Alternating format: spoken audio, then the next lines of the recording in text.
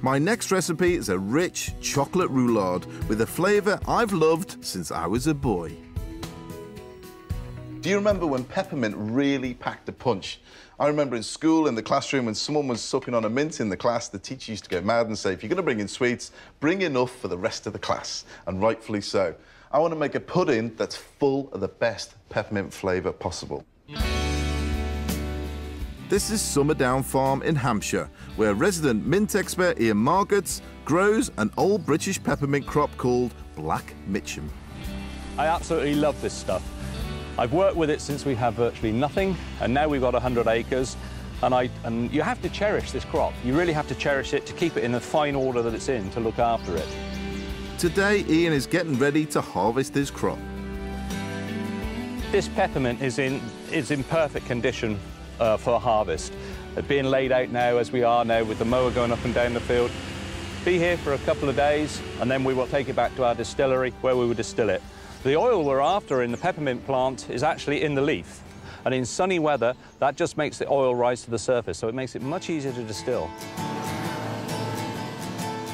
Ian grows and distills the peppermint oil under the watchful eye of Sir Michael Coleman, whose name you might recognise. It was Sir Michael's family who first set up Coleman's Mustard over 100 years ago.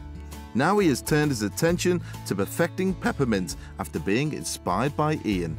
He came back from a trip to America, and in his pocket he had a bag of sweets that had been made with the quality American oil.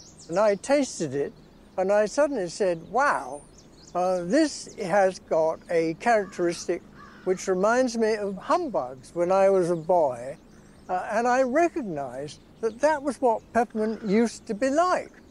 And I realized that we were onto a really good thing, and I was determined we were going to share that around and show people what a really good, pure oil of peppermint tasted like. The sweets Ian brought back were made with American peppermint oil, but actually produced using a British peppermint plant called Black Mitcham. This was popular back in the early 1900s and distilled here until the late 1940s. It's this peppermint that Sir Michael has reintroduced to the UK and now grows to produce his own peppermint oil. It's got a very lingering flavour in the mouth, and it gives a lovely cooling sensation. It's the menthol content, and menthol is a really wonderful sensation if it's a quality product. Ian is responsible for distilling Sir Michael's peppermint to get the best possible flavour. What I'm doing here now, I'm just adjusting the steam pressure. I always compare this to bringing vegetables to the boil. So I've switched the steam on. I switch it on slowly so I don't get any kickbacks. And now I've just turned the steam on, and I'll bring it up to a certain pressure just so it gets the tub hot. And then when it's hot, I'll turn it down to simmer. And that's when we're cooking peppermint, and we'll see peppermint coming out of the condenser. For me, this is the thrill, to end up with the peppermint oil in your hand. That's what the culmination of the whole year's work's been. The peppermint oil that is produced is going to be used in sweets and teas, and I cannot wait to use it in my next dish. So, Michael, Ian, welcome to my kitchen. Thank you. Is this the real peppermint? We modelled what we grow today on the old-fashioned, traditional, quality, pure mint that used to be grown in this country. This is the real peppermint. This is the real Black Mitcham peppermint. And if you get hold of a leaf there, Paul, and rub it between your fingers and thumb, and you'll feel and smell just how intense that is. Oh, wow, yeah. That is something you can't get anywhere else. It's not like the normal spearmint that everybody knows as garden mint, yeah. Which is a totally different smell. How do you use that peppermint oil yourself? I've got my wife trained. She really likes peppermint tea, and that's the big thing we use it for. Now, I'm going to use this peppermint in a roulade. And the combination I'm using is chocolate and peppermint in a flourless roulade using dark chocolate. I'm going to use Sir Michael's peppermint oil mixed in cream. It not only tastes great, it's going to look pretty good too. Now, to start with, you need to whisk up your eggs.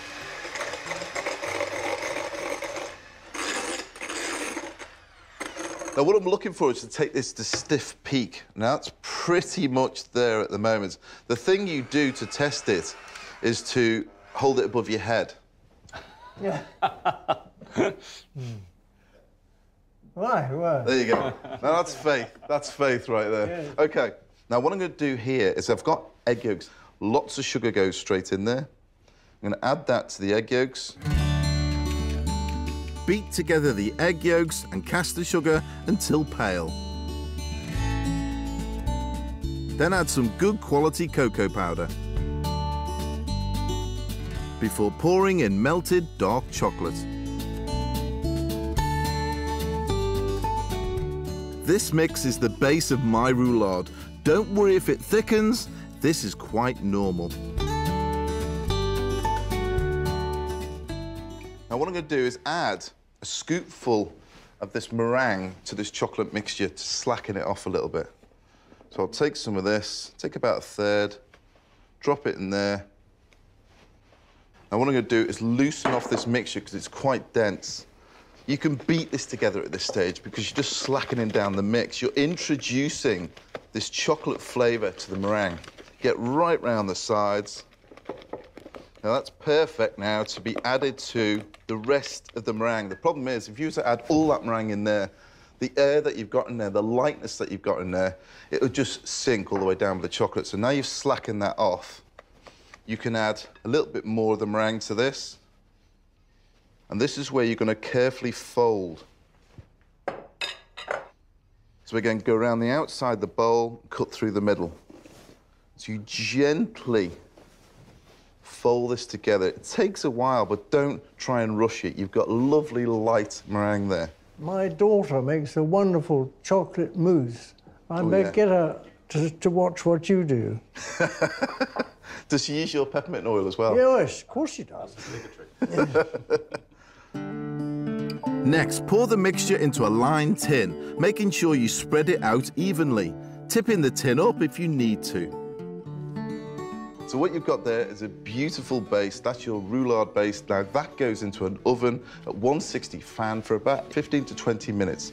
And you'll see it go slightly crispy on the top, and you'll see it pulling away from the sides. Now, I'm going to pop that straight in the oven.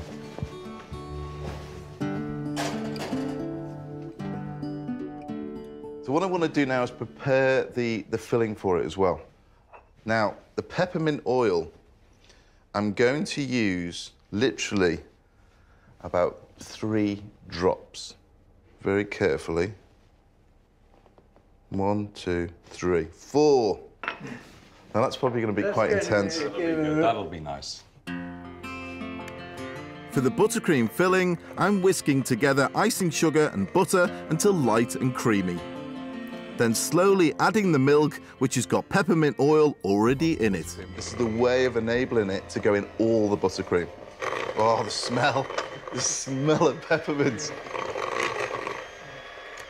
Now, the buttercream in there is great, and it's fine, and I could probably go in the roulade as it is, but the addition of the dark chocolate as well brings it to another level. Stir that a little bit into the mixture. So what you've got is dark chocolate.